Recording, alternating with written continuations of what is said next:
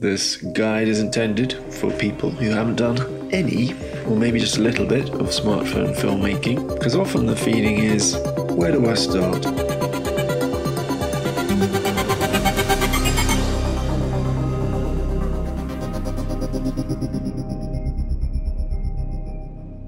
Shooting video with a smartphone, all the basic principles of filmmaking apply, so pretty much every film or video camera is essentially doing the same job. You'll learn a lot from shooting and editing, because basically those two activities are at the center of what you produce as a filmmaker. However, when it comes to smartphone filmmaking, there are actually a number of things to think about which are specific to the device. So here is a breakdown of things that you will need to think about. You will need to think about stabilization. Stabilization, it's not always required, but if you're doing handheld work, you will get shaky shots. Well, the thing is that you might actually want shaky shots because it feels a bit more human. If you're filming a running shot, it'll be wobbling all over, and you might want that.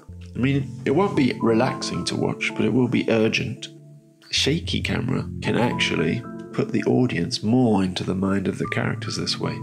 Mounted on a tripod, your camera will be stationary. On a tripod you can still pan left and right or tilt up and down, but if you want to keep your camera mobile, here are some other options. So another way to achieve stabilized footage on your smartphone is with optical image stabilization, otherwise known as OIS.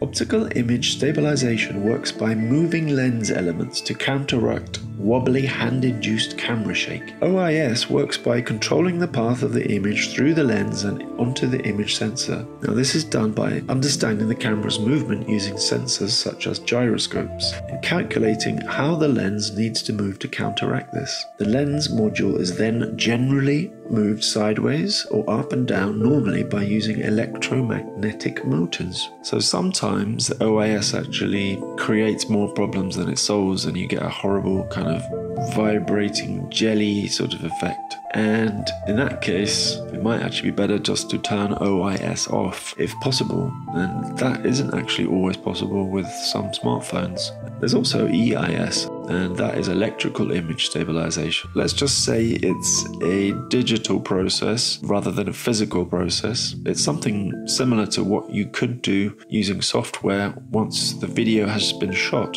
You might have heard of warp stabilizer, for example, and that basically just takes the video and tries to stabilize it by moving the frame around. Often you lose a little bit of quality from the image, so there can be issues with that as well. To remove some of that exaggerated movement caused by the smallness of the smartphone, you can attach a simple grip. Before motorized gimbals became the thing to use, many smartphone filmmakers actually turned to these simple grips to add some weight and size and, well, grip to your device. There are manufacturers, for example, Beast Grip are the most well-known. You mount your phone into the grip, and you can also mount other things onto this grip. The grips have like handles as well, so that it's easier to grip. They add a bit of weight, and you can also mount other things to the grip itself, such as, for example, a lens. You can add a light, you can add a microphone.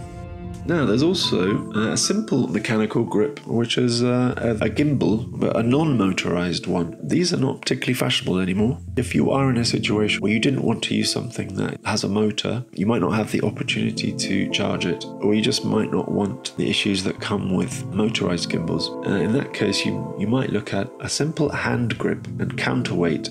Sean Baker, if you've heard of him, he directed one of the most well-known feature films shot on a smartphone called Tangerine, and he used one of these gimbals. So they can be used, they can be effective. It takes some practice. It's a bit like a rocking boat. As you're walking along, it can kind of swing left and right a little bit. Now, there's also a motorized gimbal. Handheld 3-axis gimbals are used in stabilization systems designed to give the camera operator the independence of handheld shooting without camera vibration or shake. They're powered by 3 brushless motors, and the gimbals have the ability to keep the camera level on all axes as the camera operator moves the camera. So that's the kind of scientific description of a motorized 3-axis gimbal. Well, in short, the 3-axis gimbal works to give your footage a smooth, gliding look.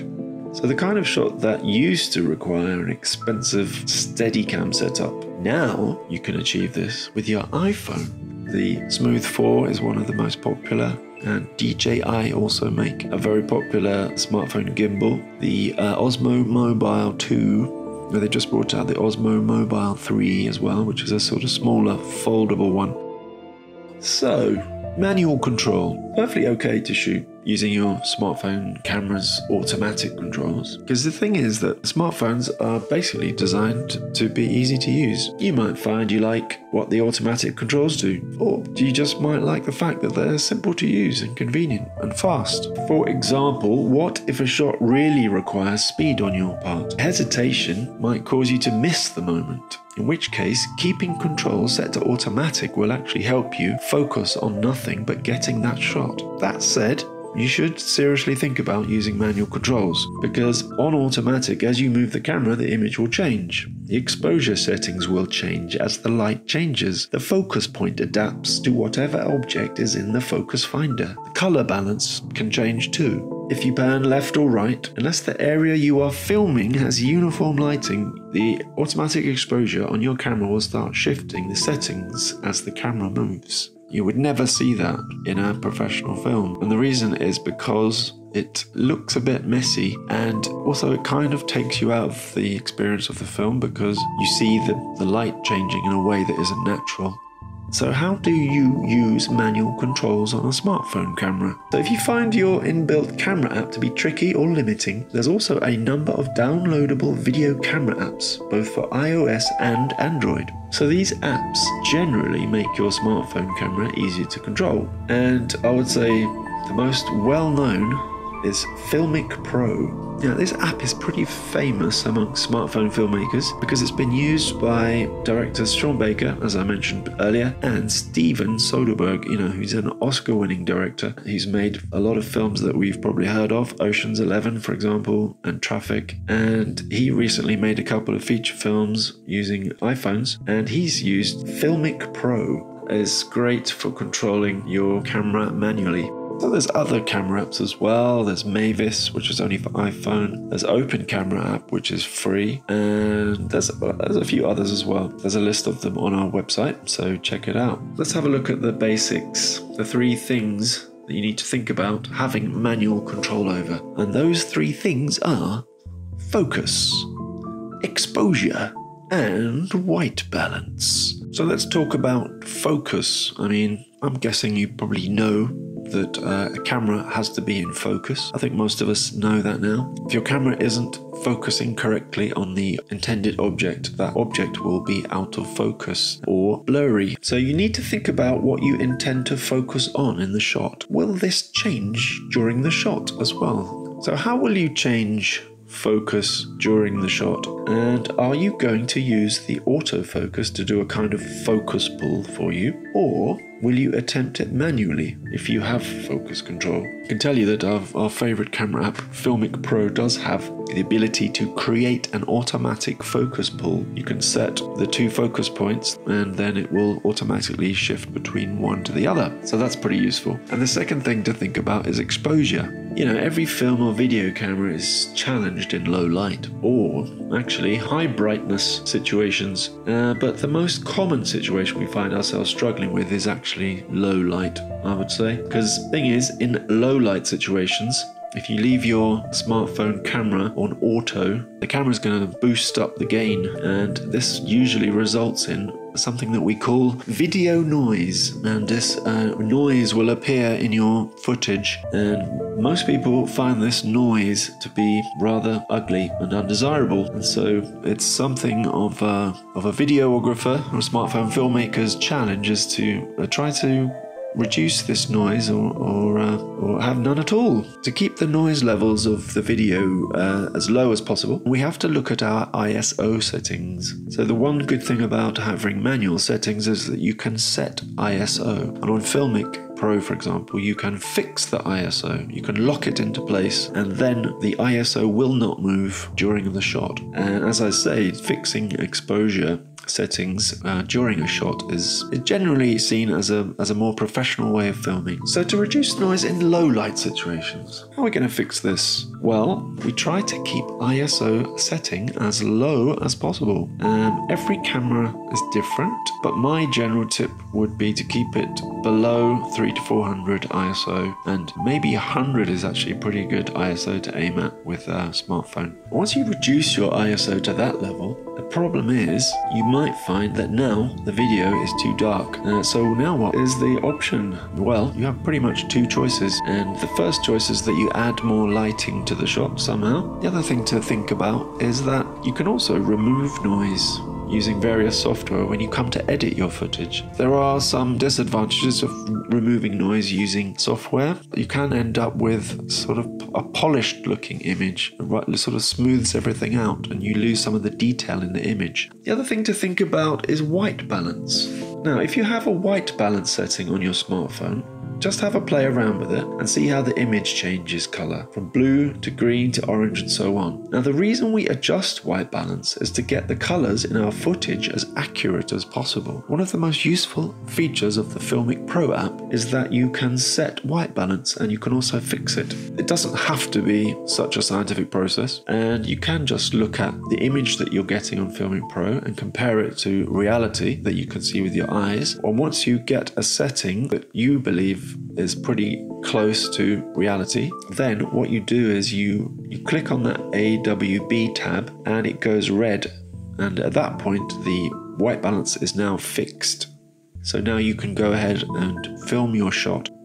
Now, smartphones these days, they really have some pretty good inbuilt microphones. Perhaps that's not surprising. Did you know that phones were once audio-only devices? I know, pretty crazy, right? What these mics inbuilt into your smartphone are not so good at is that kind of close mic sound that we're used to hearing in films and TV shows. So to get that sound, you'll have to use something like a shotgun mic or a clip-on mic.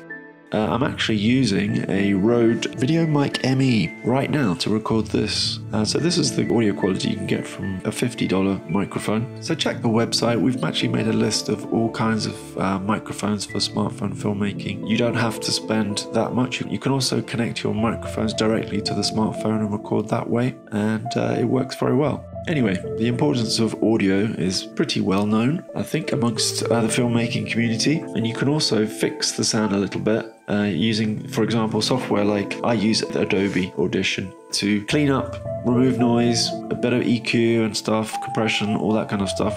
One thing you need to think about when you are filming on location is the background noise. So maybe when choosing locations, that's something to bear in mind as well. It's good to go to a location and have a look and just see what kind of sounds are likely to be going on at the time of filming. So it's not all just about buying the right mic. You know, you can have a £700 worth of microphone, but it's not going to help you at all if there's a building site next door. Another thing to think about is lighting. So you can shoot with available light, and I do try to do that as much as I can, because for me, smartphone filmmaking, even though I'm filming scripted films, I still feel the advantage of smartphone filmmaking is to work with what you have.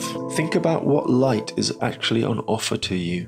Directors like Steven Soderbergh, he had $1 million to shoot Unsane, his first feature film that he shot on iPhone, but he still used available light for 85% of the shots in that film. And another thing to think about is editing. So you've been filming for 3 days, you have a few hours of footage, and it's looking awesome. But will it cut together? That's the big question, because editing, you know, that's where you learn how to be a filmmaker. That's where you give purpose to the shots. Without editing, your shots are basically meaningless. They're just like random sentences from a novel jumbled together. Now you have to place them in an order that creates something visually compelling and tells a story. And it's at this moment of editing, all the shots you wish you had will suddenly become apparent. You'll suddenly go, one shot goes to the next and you realize it doesn't quite work, there's something that's just missing there. That's how you learn. The more you do the shooting and editing, when you come back to shooting again, you've learned your lesson from last time. And you're like, now I make sure that shot works right to go to the next shot. When you're filming, always just give a little bit extra at the beginning, a little bit extra at the end, because you can always cut it off when you're editing, but you can't add it on. If it's not there, you can't add it on. So always leave that bit extra to play with. And other times, you'll just wish that you hadn't panned away at that moment the actor was doing something amazing. It's just things like that. So when you're editing, you learn what you did well and you'll learn what you didn't do so well. All the shots that you didn't get, or you didn't quite get the way you now realize would have worked better when you cut to another shot. It teaches you more about filmmaking than anything you've done so far. So what do you use to edit your film? I've used Final Cut Pro in the past. These days I use Adobe Premiere Pro. Some people edit on their phones. If you check on the website, we've got a list of the 5 best Android video editors. So another thing I would say, why not improvise and be creative? It's really important that you just enjoy the process of filmmaking and just think, how am I going to tell my story? It's fun. Filmmaking should be fun. Your limitations will actually force you to be creative. And when you're forced to be creative, you become imaginative and you start to think in different ways. Then your film was going to look different to everybody else's. So if you're just starting out, I would say don't worry too much about the technical side, because you can really get bogged down in that and you get stuck. But really what you need to do is make a film, finish a film, which includes editing it, mastering it and showing it to people. So just go out, start shooting. Then whatever software you choose to edit with, upload your footage and get cutting. But the most important thing is that you finish your film. Even if the footage is not perfect, it's not as you imagined, and it's not quite editing together, you should really still finish that film. It's really important that you finish it and that you then go out and you shoot another one. Because when you shoot the second film, what you learned from editing your previous movie now informs all your shot choices for this one. And all those shots you wished you had when you were trying to get that clumsy footage into something not too clunky and ugly, all that pain and sweat, that's what will drive you to do a better film the next time. When you return with the footage for your second film, guess what? Lo and behold, it's a little bit less painful to edit than the last one. And guess what you need to do now? You need to finish your film again. You need to finish that second film. And guess what you need to do after that? You need to make another film. That's right. You got to make your third film already. Wow, that time passed quickly, didn't it? So you start filming and this strange feeling comes over you when you're doing your third film. The feeling that, hey, you almost know what you're doing. Almost. So you find yourself hunched over your PC or MacBook or whatever you're using. And yes, the new footage is actually cutting together quite nicely. You're feeling pretty proud of yourself because you imagined this shot would go to this shot and then this shot, and holy shit, it actually worked exactly as you thought it would.